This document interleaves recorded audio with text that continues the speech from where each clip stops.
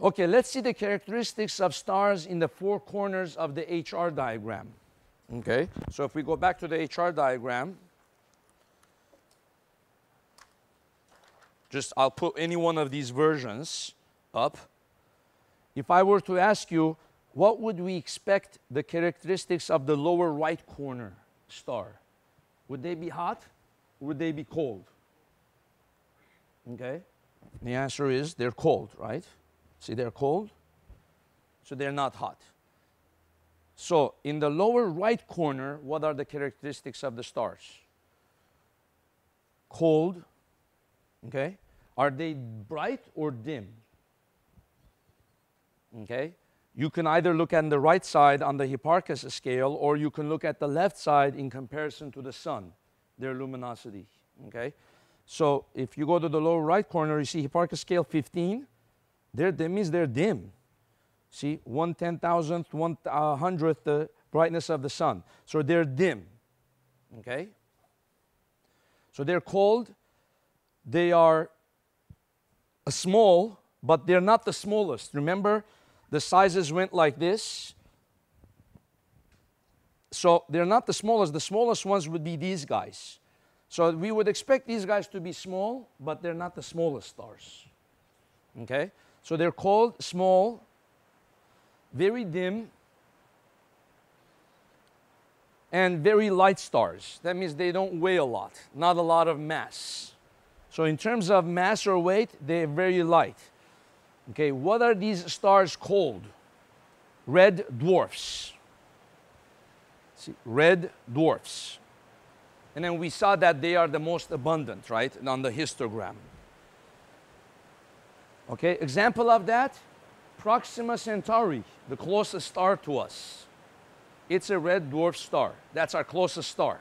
Proxima Centauri, 4 light years away from the sun. In the upper right corner, these guys here, okay, supergiants, you see. What do we expect of them? Well, examples of those will be Betelgeuse, which is a 1A and B, Antares 1B. Less luminous supergiant, and this one is a supergiant, bright supergiant. What do we expect them to be? Well, we still expect them to be cold. You see, on this side is cold. That's something that often students get wrong when I've asked them, because they think that these guys are bright, so they should be hot, okay? And it's kind of counterintuitive at first, but actually they're cold, okay? But if they're cold, how can they be so bright? What's the second property? Their size. They're cold, but they're huge, 1,000 times bigger than the sun, even bigger than that maybe.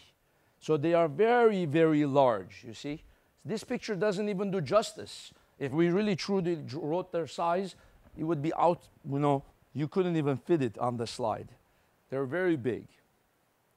They are very bright, and they're very massive.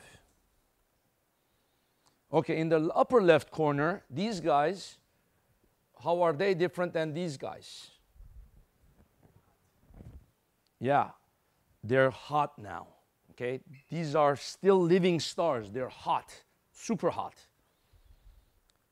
So what are they? They are bright mean sequence stars. That means they're not dead yet.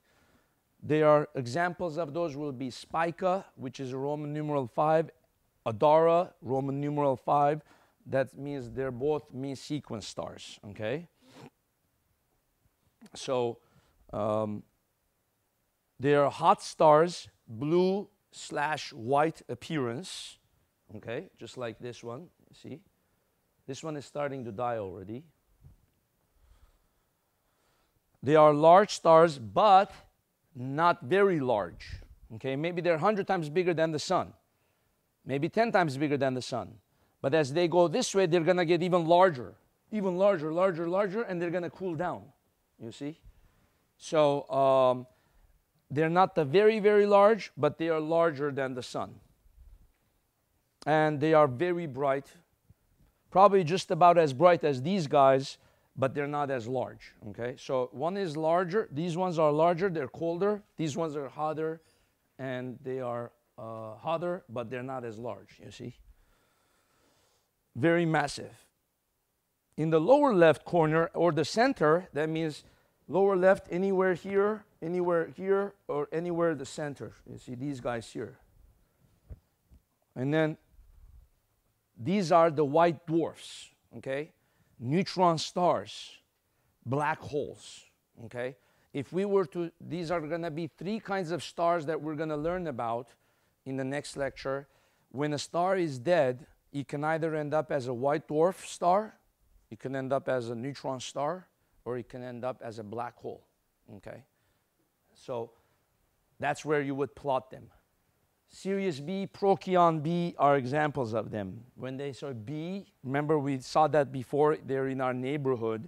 They are both white dwarf stars. They would go over there, okay? So what do we expect of them? We expect them to be hotter than the sun. You see, this is the sun somewhere here. So we expect them to be hotter. They're on the left side. They're very small, maybe 1/100th the size of the sun, 1,000th the size of the sun. They're very dim. The reason that they're dim is because they're so small, you see. Even though they're hot, but the fact that they're small makes them very dim. So you can't really see them at night. You can't go out and say, oh, there's a white dwarf there. They're so small, okay? You're going to barely be able to see it. And they're very light in terms of mass or weight. Very, very light. Not a lot of mass.